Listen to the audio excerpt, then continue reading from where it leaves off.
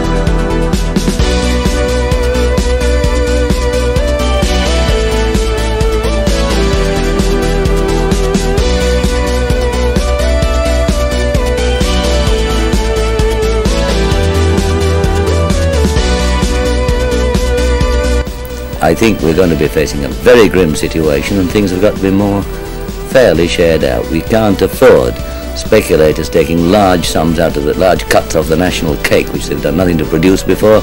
It's shared out among the people who did. I would like to see consideration given, and we shall give consideration to it, to what the Americans do. A windfall profits tax on bank profits when, through no fault or virtue of their own, they are just coining money. From now on, the pound abroad is worth 14% or so less in terms of other currencies. That doesn't mean, of course, that the pound here in Britain, in your pocket or purse or in your bank, has been devalued.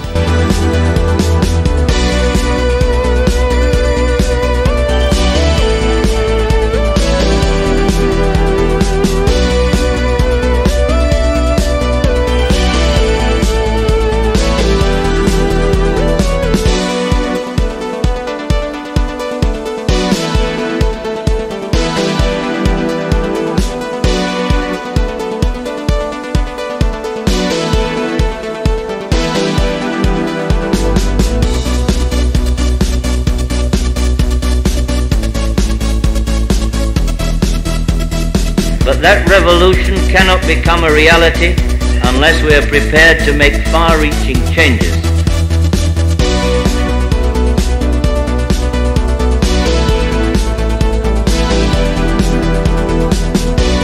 In economic and social attitudes.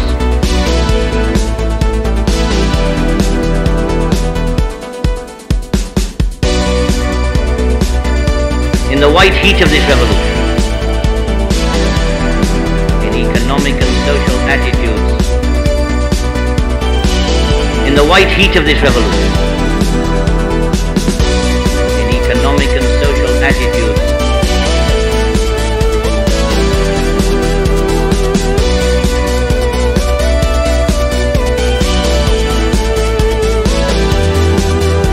the Britain that is going to be forged in the white heat of this revolution cannot become a reality, cannot become a reality, cannot become a reality, cannot become a reality, cannot become a reality. You know, the advertisements, Mr. Wilson, make out pipe smokers to be more virile, more exciting, more fascinating men than anybody else.